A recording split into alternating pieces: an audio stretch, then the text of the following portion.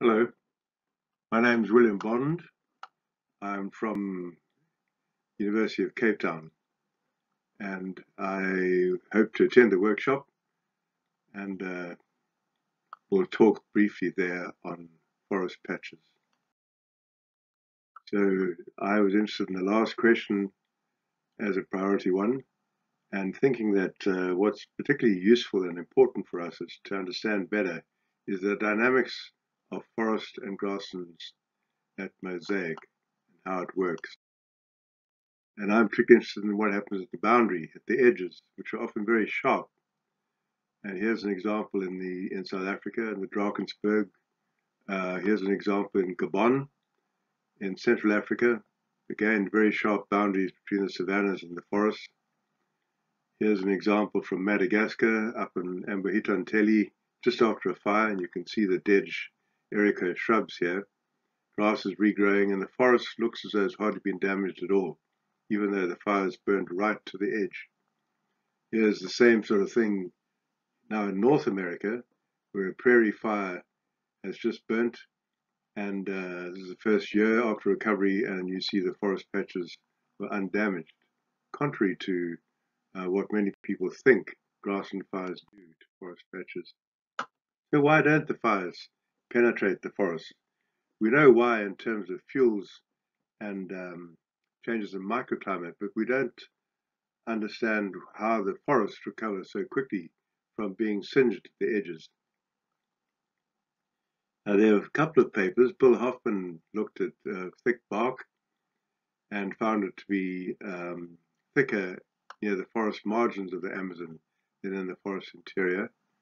Annabelle Cardozo, working in Gabon, found there was a distinct forest margin community different from the interior forest and functionally different too, which was able to resist fire and recover rapidly when burnt, contrasting with the internal trees.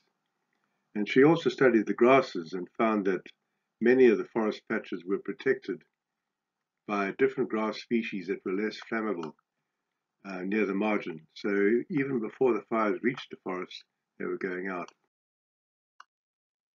So what's going on in Madagascar? Well, according to the deforestation hypothesis, we would expect the forest to be more or less continuous.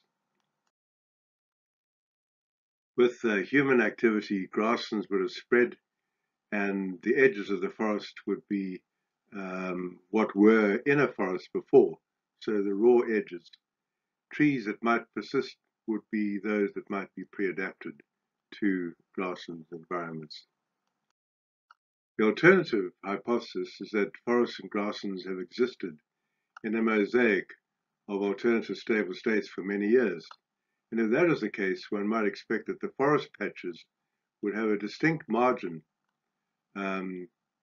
of fire-resistant and light-tolerant tree species, with a couple of fire-adapted savanna trees and perhaps also some pre-adapted trees able to survive in the well-lit, fire-prone environment. We were able to look at this when we ran a course on grassy ecosystems some years ago, and as part of the field trip, we decided to look at the question, and there we are in our field party. We worked in Ankhofobe Reserve, which I'm sure some of you will know about, and we looked at the forest interior, the forest margin, and savanna patches. There's a forest interior, tall trees, thin bark, forest margin, which looks very much like African forest margins because it shares some of the same species. And then we also went to see some tapir savanna woodlands. And here's the party having a lunch break. And here's tapir, Uoparca bogerii, resprouting vigorously after a burn, just like savanna trees all over the world. So the results of our study, taking transects in each of these places, was that there was a distinct forest community in terms of species that diverged from the savanna trees, and with the forest margin trees also being distinct, was characterized by distinct species What's more, the functional traits that we tried to measure were also distinct, with basal sprouting or deep bud protection on the open savanna side, with no sprouting and no bud protection in the forest. And they diverge in terms of their height growth strategies, with the forest trees branching seldom, so that they go vertically up, whereas savanna trees branch much lower down. So from this study, this very brief preliminary study, and subsequent observations, we think that there's a suite of species, and here they are, that sit on forest margins. Some of them are widespread. They also occur in Africa, like Harungana and Trema. But some seem to belong to the endemic family of the Sarcolinaceae, which including Leptolina, and that's, I think, particularly interesting and needs further following up. When we look at these species, we think that they're good candidates for protecting forest margins, and to help provide a ring of fireproofing around remaining forest patches.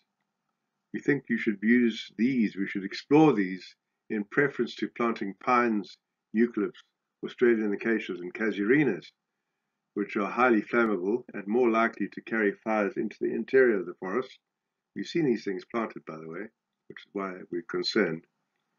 And furthermore, these plants are invasive in other parts of the world. So you're creating a massive problem by planting these kinds of trees. So we're next on this problem of the forest grassland mosaics. This is a very preliminary study, needs a lot more work.